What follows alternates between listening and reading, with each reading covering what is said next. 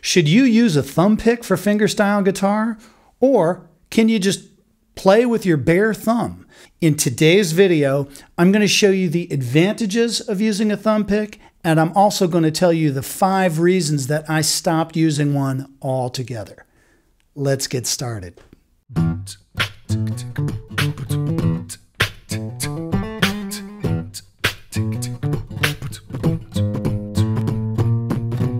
Welcome to today's lesson. I think you're really going to enjoy this. If you're interested in my thoughts on using a thumb pick, you're in the right place. Be sure to click that subscribe button and also hit the notification bell. The bell is very important. That way you'll be notified of my future uploads, and by becoming a subscriber, you really help me out. It helps build the base here, and it helps get the word out on guitar lessons to more people. So not only will you help yourself, but you'll be really helping me as well. Today's lesson is all about you playing like you. I'm not interested in getting you to do what I do. But since you're here, it means you've been thinking about this, and this is a subject that's really preoccupied me for the last several years, thumb pick or no thumb pick, because I really love great thumb pickers. Tommy Emmanuel, Richard Smith, Chet Atkins. I love what these guys do, but I've had to come to terms with the fact that I'm a different kind of musician. So I'm hoping that this helps you resolve some questions. Now, please let me know in the comments. Do you use a thumb pick? Do you use your bare thumb? Do you use a thumbnail? How do you play the guitar? Go ahead, let me know in the comments. And as well, if you have a question, you can ask it there. So for the first several years of my touring career as a fingerstyle guitar player, I used the thumb pick 100% of the time.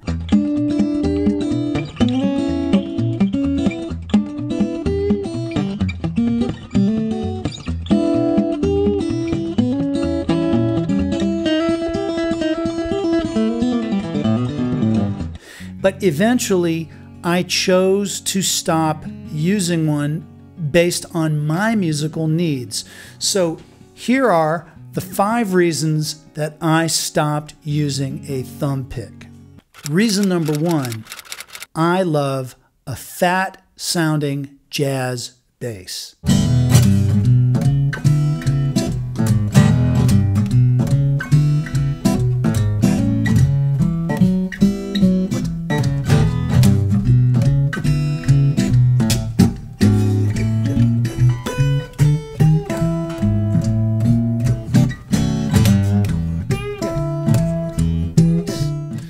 So before YouTube existed, I was a jazz guitar player, and I played with some of the greatest bass players on earth.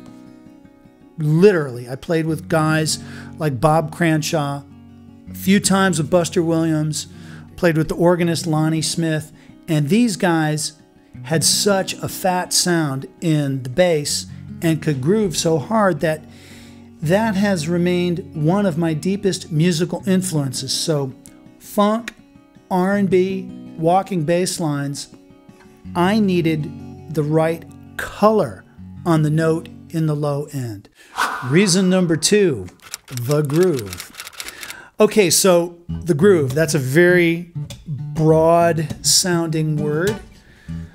I determined for myself that the bare thumb grooves better than the thumb pick for me. And I'm going to tell you how you can do this test as well. Problem is, when we're playing, we always think our groove is fine. So we need a way to listen back. Simple. Take out your cell phone, play into the cell phone. What does the groove sound like when you listen back? Because then you're out of the realm of feeling how it was when you were actually playing.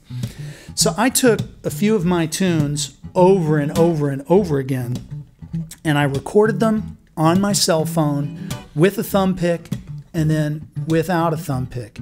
And much to my surprise, the groove was always better, meaning I could move my body and feel as though I could dance when it was the flesh of the thumb. It sounded less clear, but the groove was better. Reason number 3, musical technique. Okay, so when guitarists hear the word technique, they almost immediately think speed.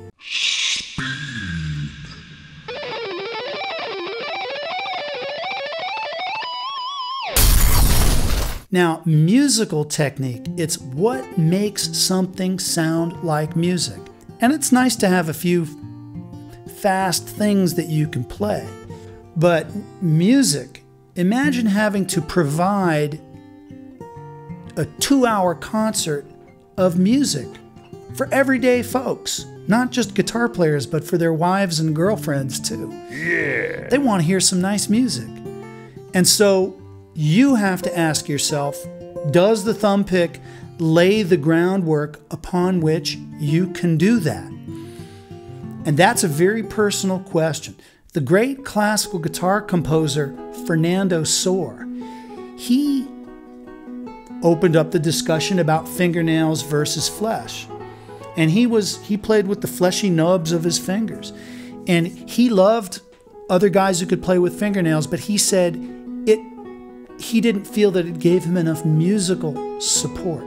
So remember, music is not just a display of tricks or speed, but it's playing songs for everyday folks. Reason number 4, live sound and recorded sound.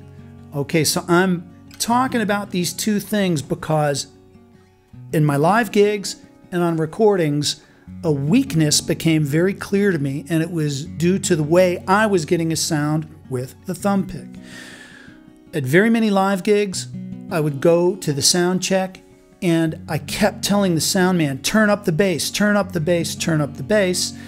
So why was I doing that? It's because I wasn't really making the bass here, and I was asking them to turn it up artificially. Same thing happened recording. I remember recording I Remember Michael CD, and that's all with Thumbpick, that whole record. And in the mix sessions, we really had to zone in on some bass frequencies and bring them up because it just wasn't there.